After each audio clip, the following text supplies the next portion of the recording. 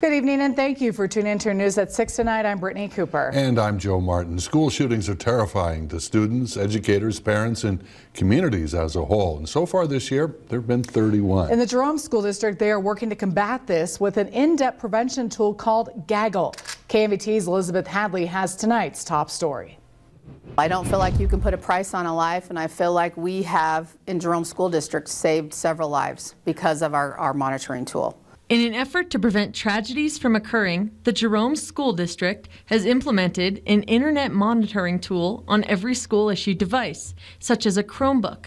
It's called Gaggle. And it picks up keywords like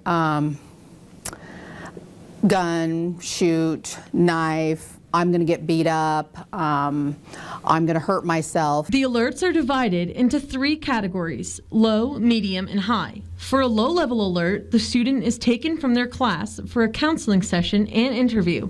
But for a medium or high level, the police become involved.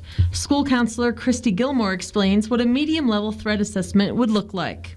That kid would be in an hour-and-a-half comprehensive student interview. The parent would be in an hour-and-a-half minimum comprehensive interview. We would gather evidence. The more evidence we gathered, the police would be involved, the backpacks would be checked. All levels backpacks are checked.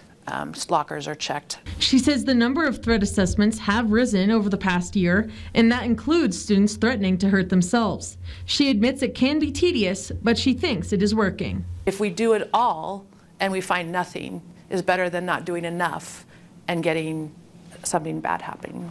So yeah, it might be a lot of work, and it takes hours and hours and hours, but we might prevent a horrific thing that could happen on campus. And that's what we're here for. Elizabeth Hadley, KMVT News. New at 6, more